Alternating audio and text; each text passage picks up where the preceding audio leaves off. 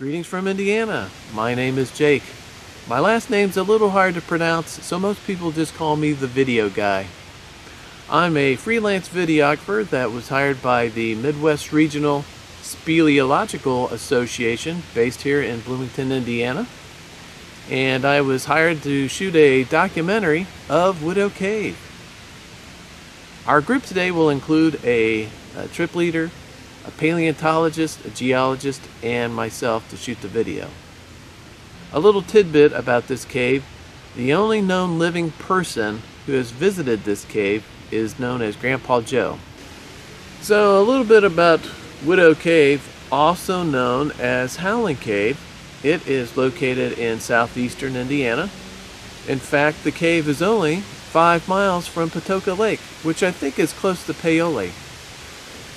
I don't know exactly who named the cave, but it is not well known in the local area, nor by the caving clubs.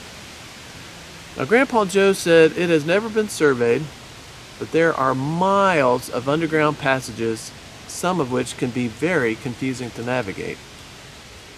Now, he remembers finding remnants of fossils, skeletons, and geological curiosities, which is why we're bringing along a paleontologist and a geologist.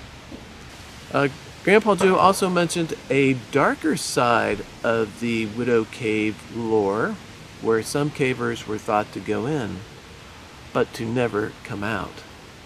Now, I attribute this to, property owners passing some rumors along to help keep the riffraff and unsavory people out of the cave from trashing it, so I'm not too worried about that.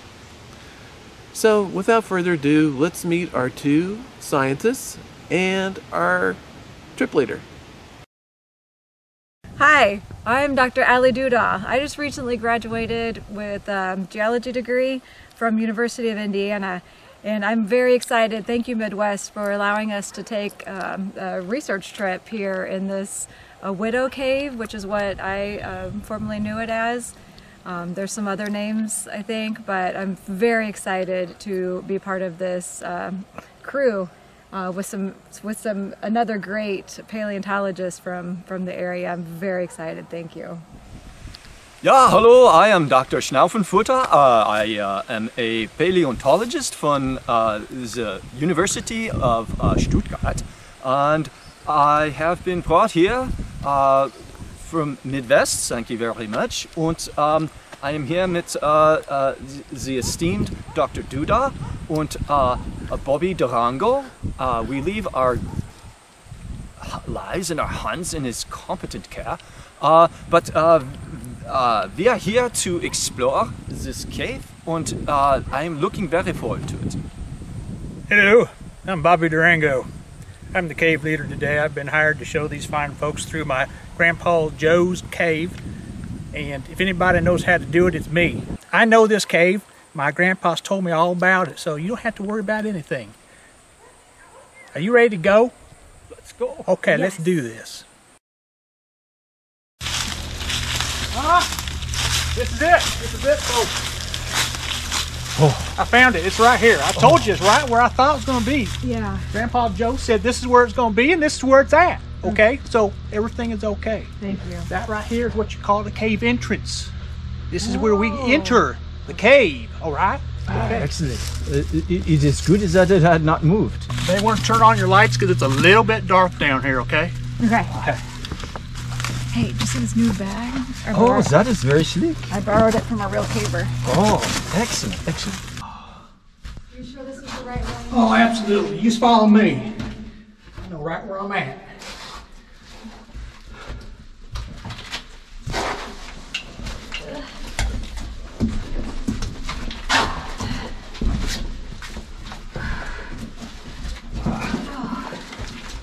I swear we have been through this place before, but we are the expert. Wait, what do you got there, Dr. Thimble Popper? It is Dr. Schnaufenfutter. Oh, sorry. Now, Booby, I think you're trying to actually make it difficult. Why are you constantly mispronouncing my name? It is Schnaufenfutter, Booby. My fault, Dr.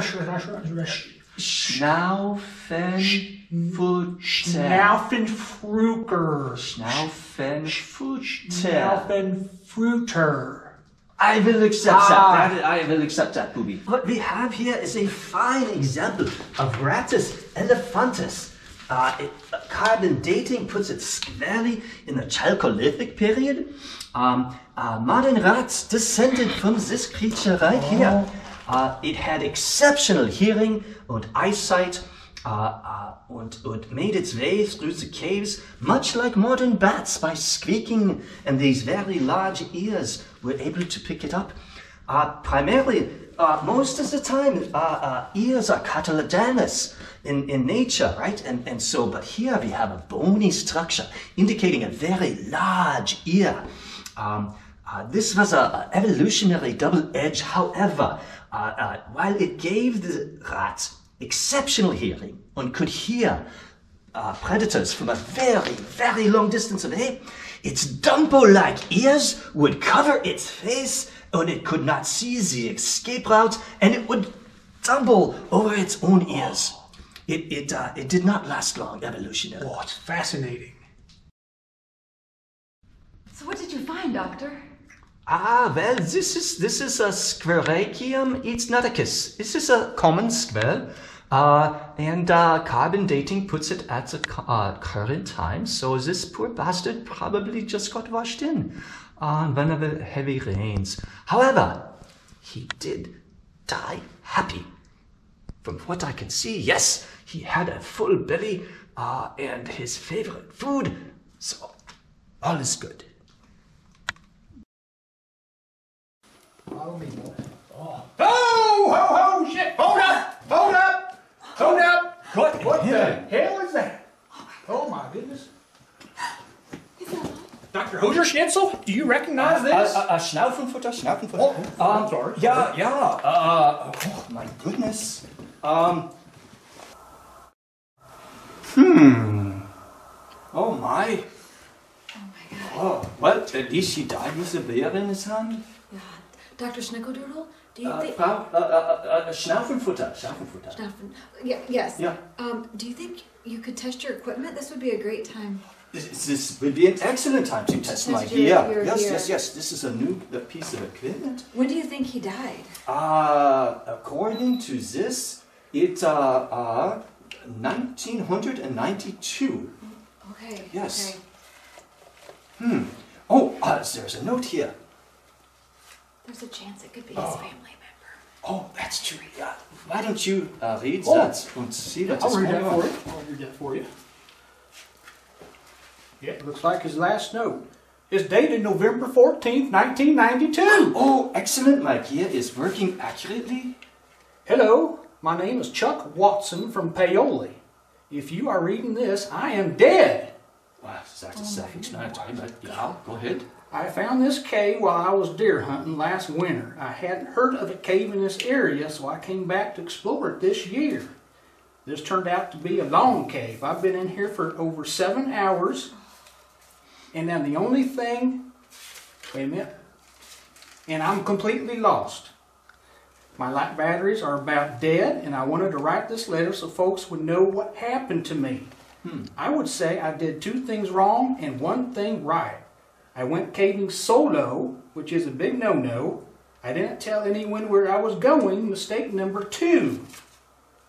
The only thing I did do right was to pack in a beer. Oh, good man. Quality beer. Anyways, that's my story. When you get back into town, have a beer in my honor. Signed, Chuck. That I can do. We shall do that, Chuck. Rest in peace. Hey Doc Hassenpfeffer, does that Schnaufenfutter? yeah, okay. Does that carbon dating thing work on real people? Yes, yeah, I believe it does. Let me check here. Ooh.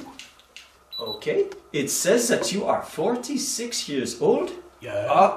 However, mentally that of a child. Oh, I have a bit with you. I make fun.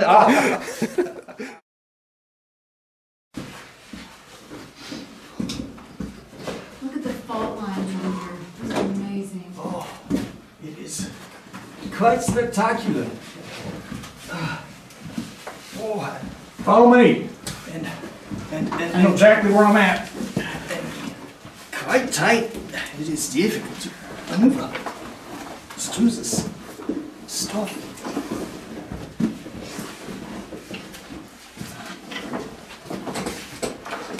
Oh, it's really tight. Dr. Duda, Yes. what can you tell us about that rock right there? So this rock right here is limestone, and yes, as is the entire cave actually. So why it's so smooth is a lot of water will flow through the cracks and down, and it leaves a deposit of more limestone. But one thing that Dr. Frankenfurter, if you could take if you could take a peek right around here, there's some very unusual scratches and claw marks. Right here. Fascinating. Follow me. I think I know where we're at. You've been saying that for hours. No. This looks familiar. Grandpa Joe told me all about this cave. I think I know where we're at. Oh my God, I think you're lost.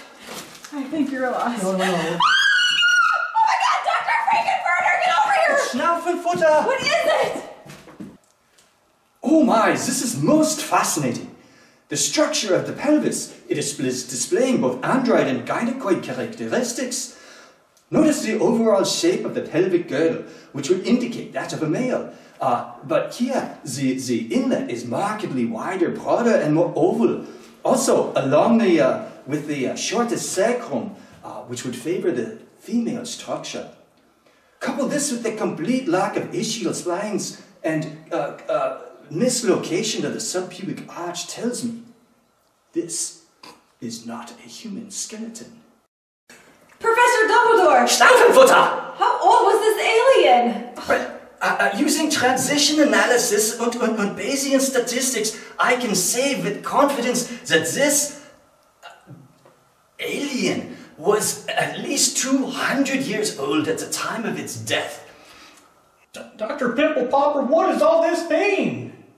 What it means is that this person died giving birth, and it was a violent birth at that. The greatly increased abdominal cavity, facilitated by only having 8 instead of the normal 12 ribs, was the clue. It allows for a larger, more fully formed child to be produced, and since it couldn't fit through the pelvic girdle, it ate its way out of the womb. See these gnaw marks on the ischial crests? It then fed on its parents' remains like a chick feeds on its yolk sac until it has gained enough strength and self-sufficiency. There is a good likelihood that this creature still uses this cave as its lair. What an amazing discovery. What is it? This is a vampire bat. Believe it or not, this is a distant relative of the vampire bats found in Central and South America. How old is it? Could you hand me the carbon dater? Yes. Yes. Thank you.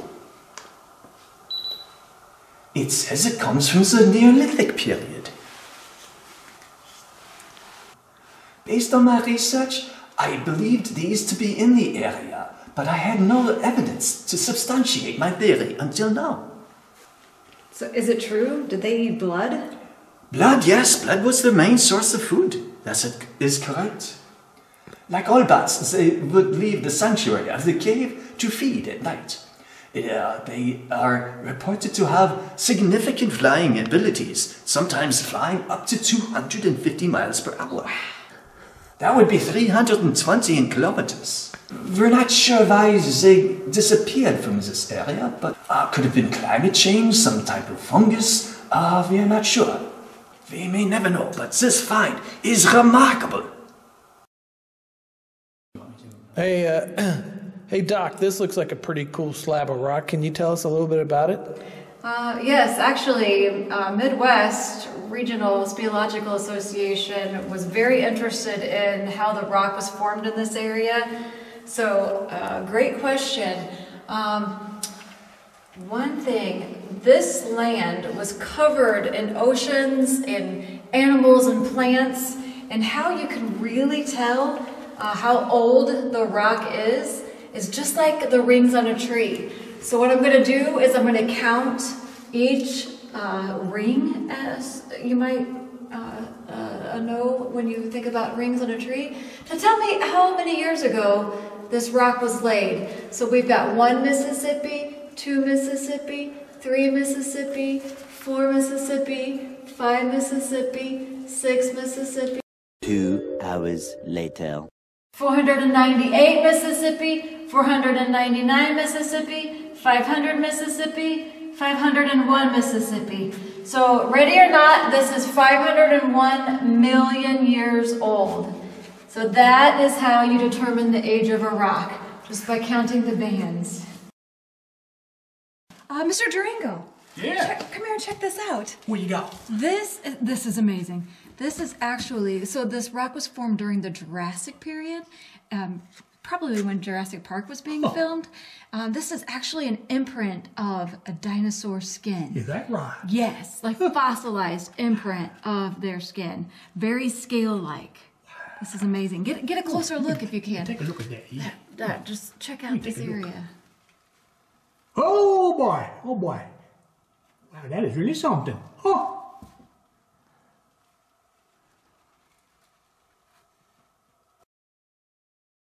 So this is an actual bear wallow? You are currently standing inside what an ancient cave bear dug out during winter to hibernate. In fact, behind you is what is commonly known as a bear apple. That is petrified bear poop. Oh. Quite interesting, yes. It is poorly understood why the cave bear no longer inhabits these caves. They used to be the primary predator of the area, but something usurped them. So we are not quite sure what that was. Come on, doctors, this way. All right. This has been a fascinating trip. Think up here to the left. Go a little bit deeper into this thing, all right? Follow me. Do you guys smell anything? Smells like wet animal or something. Do you guys smell that? This is just typical off-gassing of the coral fossils. Okay. That makes sense. Yeah.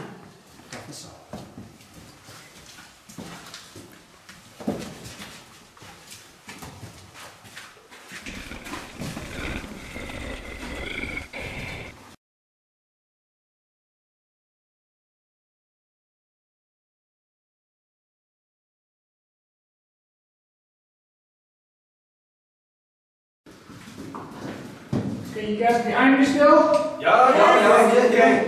We're gonna go a little bit deeper here. Okay. Just stay with me. I'm not sure what's around the corner. Wait, you're not sure? Yeah. What's that? That's not a good sign, man. That does not put me at ease. I haven't been at ease the last 6 hours. I am with you on that. Watch your head, in low. This becomes more and more difficult. I'm not sure I signed up for this. Ruby, I do believe that we have a problem. What's this? What? Oh shit! Oh my god! Oh my god! That's it! I'm done. Oh my god. Most unexpected. The hell is this? What is this? Okay, you guys, I'm done. I'm done, you guys. I believe you are right. We should leave. However, this is most extraordinary. Let me take a quick sample here. Well, it says that this is only about 100 years old. It puts it, it post-dates it to the alien skeletons that we found. The cranial structure is extremely similar. However, the elongation of the jawline and the fangs make me believe that this could possibly be a cave adaptation, genetically having changed the very nature of the beast. Doctor, what about those rocks around the skull? That doesn't seem natural. I believe you are right. This looks more like an altar instead of instead of natural formation. Oh, alle Scheiße, deine Ellie. I do believe that this could possibly be the offspring of what we found earlier. I'm done. Oh, Bobby, I'm out of here. Bobby, Come on. Let us leave. Bobby, we gotta go. We gotta go. We gotta go now. let's get out of here. Go, go, go, go, go. All right, this way. Are you sure we're in the right? Oh yeah, I know where we're going. Just follow me. Okay. Sure, it's right up here. I've been here before. Uncle Joe, or Grandpa Joe, has told me lots about this cave. I think I know exactly where I'm at. Okay. 20 minutes later. Right this way. You said that for quite a while. Are you sure? Because this looks exactly like where we were. I must admit, this looks very familiar. Are you sure? Yes. I'm near certain. Well, I'll tell you what, if you think I'm getting you lost, let's put a pile of rock here, and if we ever come by this again, we'll know we messed up. That's a good idea. Outstanding That's a idea. great idea. Mark the passage. Let's see. Here's some rocks. Ah, yeah.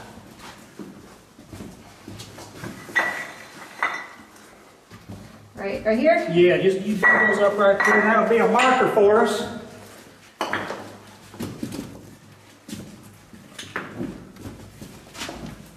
How's that? Okay. Okay, now let's go. All right.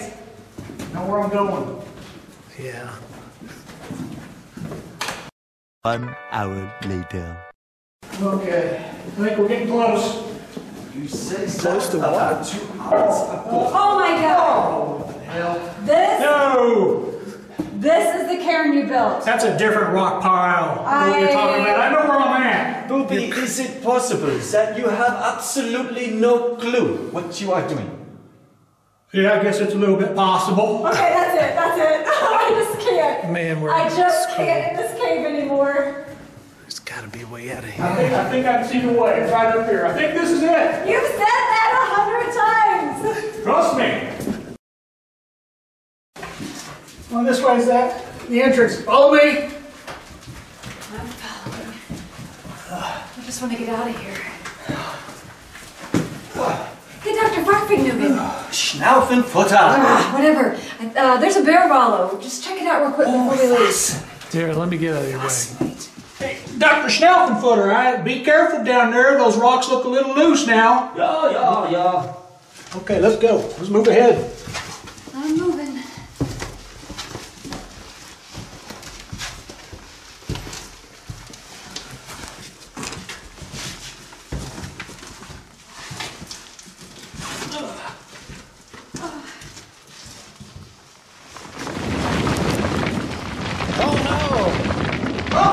I think the doc might have got squished by a rock. I did hear something. Oh my God. Oh, God. Oh, it doesn't look good. Come here, hurry, guys. What happened? What happened? That big rock fell on the dock. Oh, I told you. Oh my I told God! Oh my God! I dig. You pull.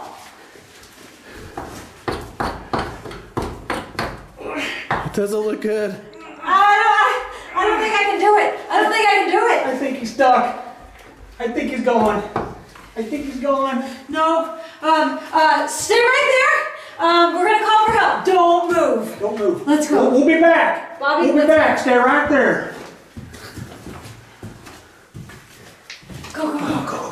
Let's go.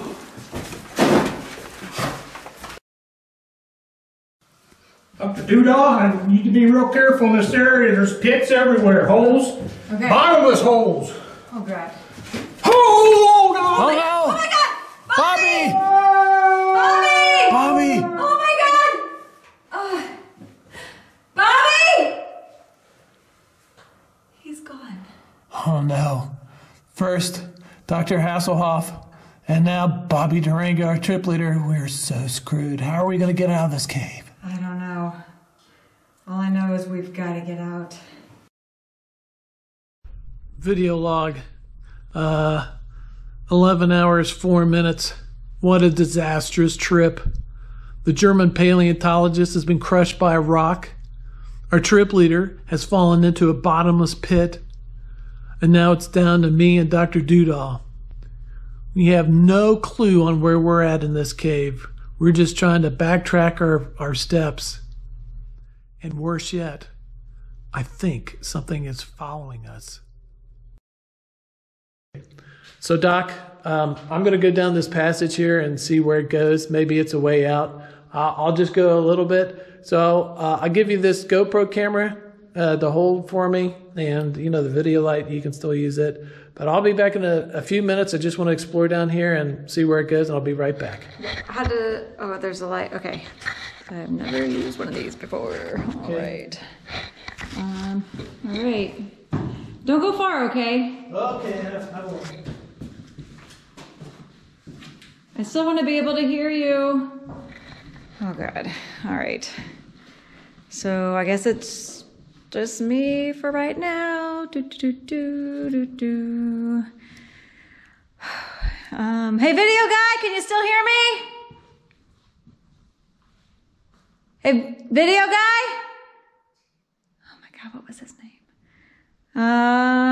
Hey, hello?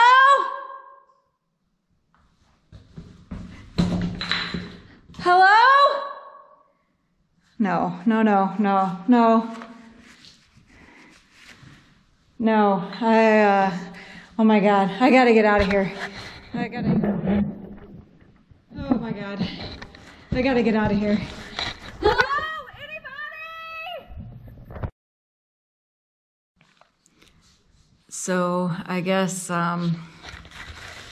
it's been about 2 hours.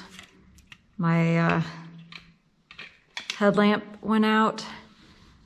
No sign of it. No sign of the video guy. I haven't heard a thing. I'm really trying to hold it together. So maybe this should be like the letter we found earlier with the guy from 1992. So he was only in there for 7 hours, and it's probably been maybe 12 hours that we've been in here. And Mom, Dad, I love you. Make sure you take care of my dogs for me. And sisters, I love you guys too. I just don't know how I'm gonna get out of here. I've gone down every path, and this stupid camera lamp's all I have left. So, I love you guys. I don't know what else to say.